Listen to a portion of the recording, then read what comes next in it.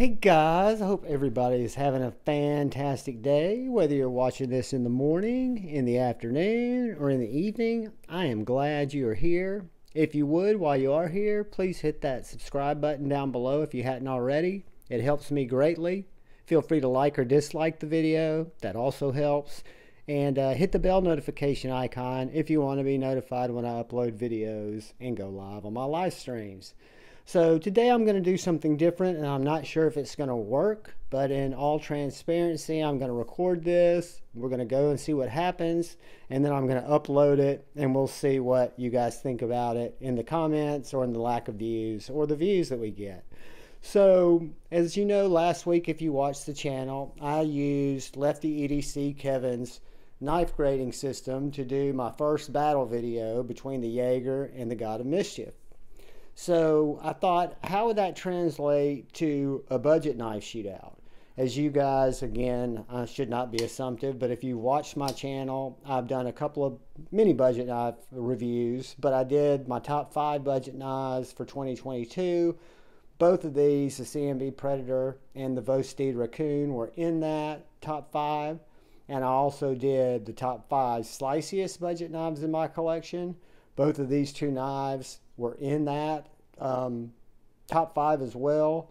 They both have great cutting geometry, different blade steels, which we'll get to, but they both been sharpened by me. They both have a 17-degree edge that is to about 600 grit on Veneve Scorpion stones with the TS Prof 360 guided system, so the edges are pretty consistent, but they have been used since they were last sharpened in a couple of videos. So the way we'll do this is we'll look at each knife. I haven't put a lot of thought into this except perceived value, and I'll talk about that when we get to it. But haven't put a lot of thought into this and just wanted to kind of look at it objectively, and as objectively as can be my opinion, right? So it's still my opinion, totally subjective, like it says here. All musings, this is my Refine Co. bolt action pen. All musings are subjective and mean nothing. So both of these knives I would recommend to my mom, any of my best friends, any of the tribe members in the community who I love. They're both fantastic knives. I'm not hating on either one. Both of them are great knives. So now that that's out of the way, this is just kind of for fun, right? To see how the list comes out. So price. When we look at these two knives, the Vosteed Racoon comes in on White Mountain Knives before you put any discount on it for $59. The CMB Predator comes in at $70. So our first one's very easy. We know 59 is less than 70. So our first win for price, coming in at a lower price, goes to the Raccoon.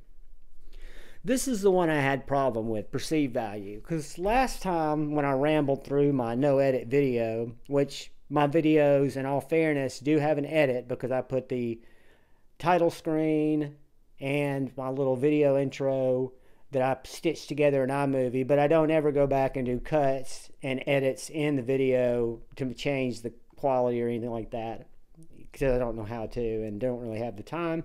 But I hope they look good. I hope you guys enjoy the content. Last time that I did the perceived value, I kind of had it wrong. I talked to Lefty about it, and perceived value, I should have known, is how the community or the secondary market reacts to the knives. Like last time, I had the Jaeger and the God of Mischief.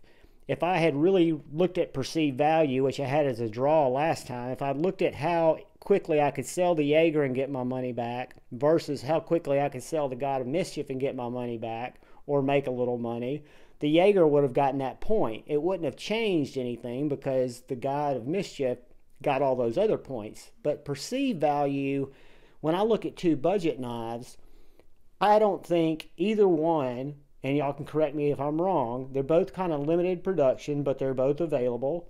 I don't think one's going to hold any other value over the other, so I'm going to give that a draw. Perceived value being resale value, does one hold its value more than the other? So aesthetics. Aesthetics is more subjective than anything that we talk about here, but I can remember what attracted me to this knife was when I saw little brother Jared Neves my brother do a review of this knife, and I thought it was super cool. I'd never seen it before. I loved the look of the blade. I loved the aggressiveness of the blade. I love the swedge on the blade. I don't know if you'd call that a spear point, but I call it a spear point. It looks speary enough to me. It might be a drop point. I'm not the guy that'll tell you that, but I do love the sharpening choil here. You've got plenty of room. I like the way it just angles back because, again, that's a place I can put my finger, and I'm in no danger of cutting myself for detail cuts. So I really liked the aesthetics of this knife. I thought it looked really cool. Barn red micarta, you would not think would be my jam, but I really loved it. I loved it when I saw it on Jared's channel with the black hardware and the stonewash blade. And then the Raccoon. I mean, this is one of those knives that is so neutrally ugly. I find it beautiful. I mean, I do. I absolutely think the satin blade, the angle of the handle, the lines are just gorgeous. The sharpening choil's also done fantastically well.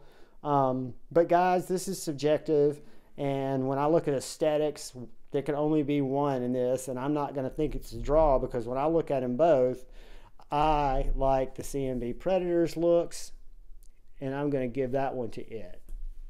So ergos, how does it feel when it's in my hand breaking down cardboard? This might or might not be cheating, but I've used both these knives to cut down a lot of cardboard. And what I'll tell you is the CMB Predator does have steel liners with proud onset micarta handles, but they're contoured. So these are perfectly contoured. I don't even feel the metal liners because, again, the scales are literally sitting flush and very contoured. I don't even feel that clip. So I'm going to give it a death squeeze.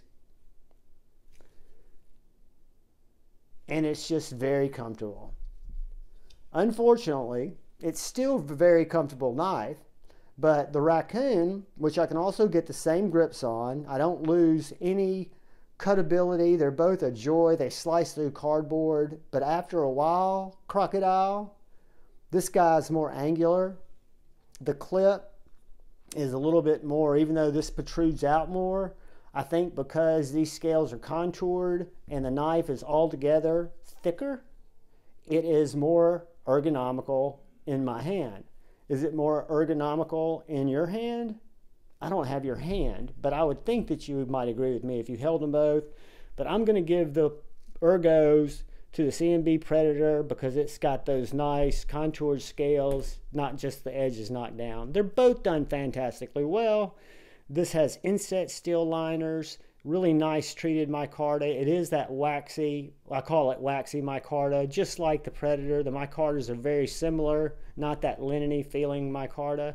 Cutting, the fun part of the show. So we'll take out another one. We don't have a coupon book yet, guys, but we have cut through to July and now August. So we hopefully will get a coupon book in the mail soon.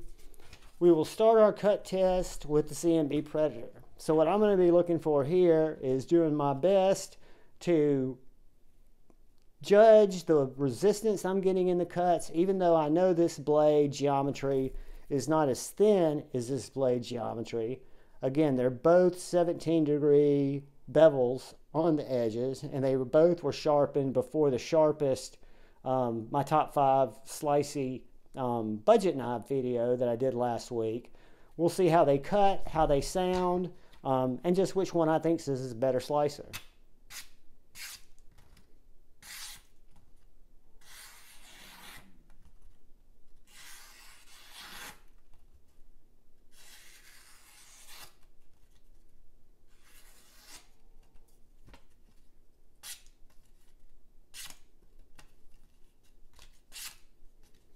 A little shavy without making too much of a mess. All right, I've cut enough of that piece of paper and made a big enough mess to know that the CMB Predator is mega hella slicey. So let's move it out of the way and let's see what the Vosteed Racoon does to August.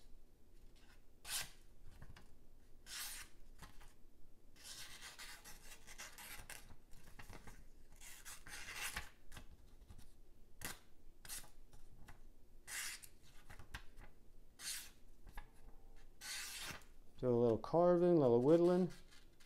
Look how thin that is.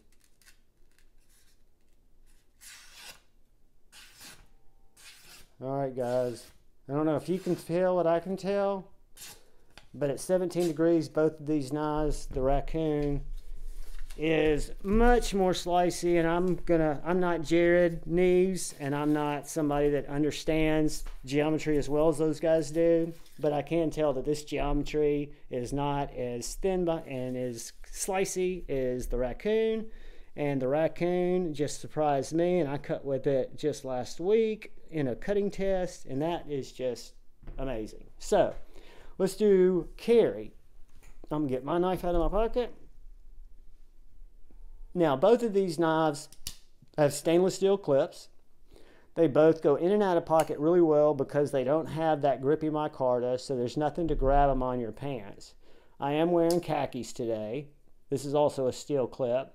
When I flex these, this particular clip on the CMB Predator is stiffer, stouter than the Vosteed, but they're both ample, so let's just see how they go in and out of my khakis. Do it a couple of times. What I'm doing is seeing how it feels in my pocket and how it comes in and out of my pocket and either creates wear or I feel like it won't create wear. And my pants are all weared because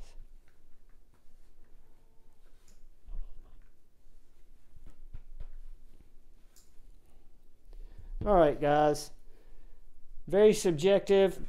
However, the Raccoon is a thinner knife. That clip that has the little bit less tension goes in and out of my pocket a little bit easier, still with plenty of retention to make sure it's not going to fall out of my pocket, even if I'm doing cartwheels.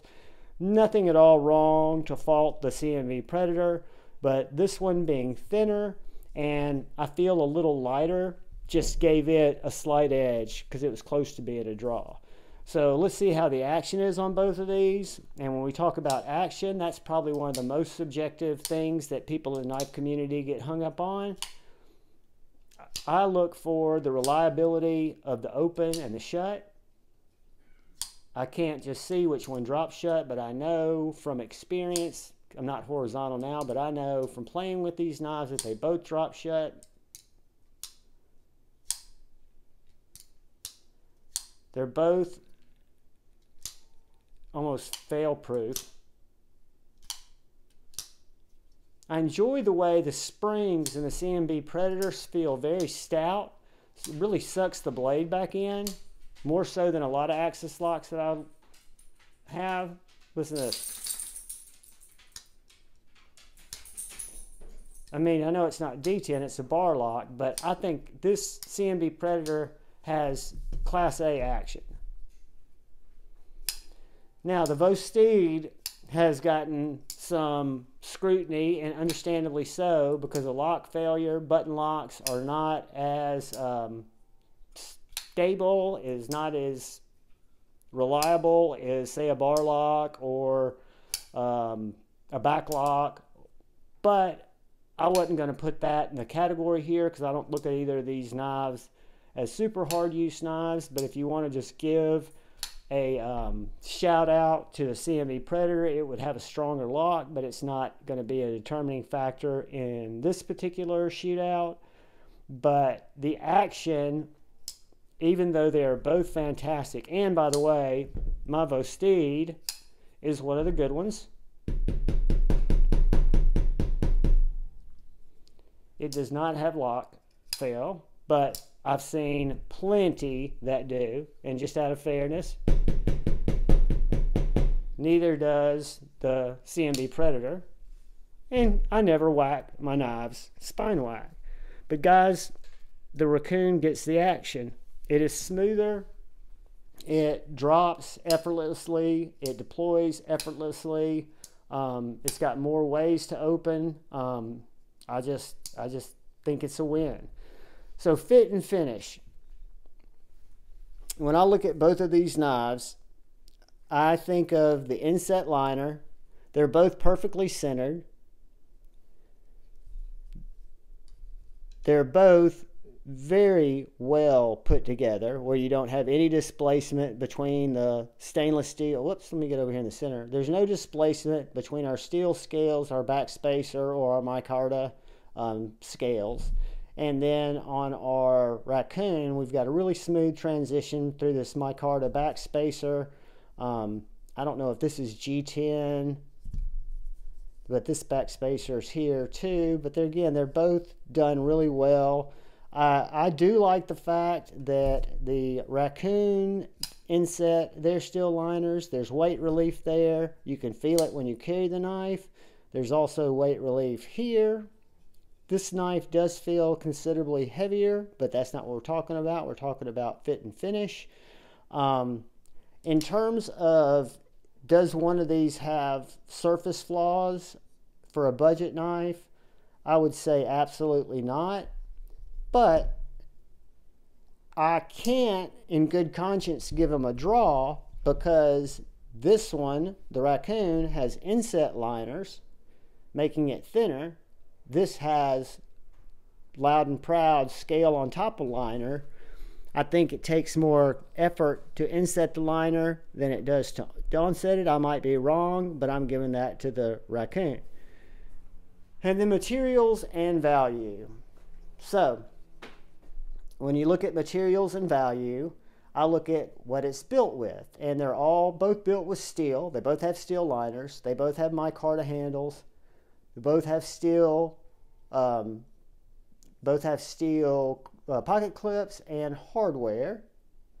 They are both T8 pivots.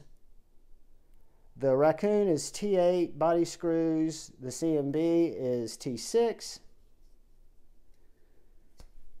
Oh, good thing I didn't sideways swipe my pinky. That could have been a bleeding on TV. That would have been crazy, or on YouTube. D2 blade, 14C28N. Satin versus stonewashed. Guys, I think the value to me would come down to the Raccoon because of the blade steel. I've sharpened both of these knives. This D2 sharpens, spurs up well. They're both, again, two of my top budget knives. That's why I wanted to do this shootout, because there's no way it's this lopsided. Again, we're looking at just weird variables that some people find important, some people don't. If I did feather sticking or batoning, there might be a lot different results, because this knife's a lot more heavy duty than the Raccoon. But this is Lefty's list, so I blame him, or if y'all hate the reviews, blame it on Lefty. We had come out to 1, 2, 3, 4, 5, 6 for the Raccoon. So our winner is the Raccoon. And again, guys, just for fun, just checking it out. Don't know what this video is going to be like, but I am going to upload it. Let me know what you think. Hope you like it. I'll put a little information about the CMB Predator and the Vosteed Racoon in the description, with links to White Mountain knives, which at the current moment I think sold out. I'll tell you what, I'll put a link to Vosteed's site, and if I can find CMB, I'll put it to CMB's site. I don't have any affiliate links, but if you go to White Mountain, I'll put that link in there, come to think of it, because you can use Lefty 10, or you can use Tri-State 10, or somebody else like Stella, or anybody like that. I want to thank you every time you stop by the channel. I want to thank you all for helping me grow this little channel. It'll always be a little channel, and it's always about community to me. So what I ask is you please look out for the guy or gal to your left. You please look out for the guy or gal to your right. When we have debates, let's keep them civil. Let's move forward with love in our heart and choose debate over hate at every chance. I love you all. Peace.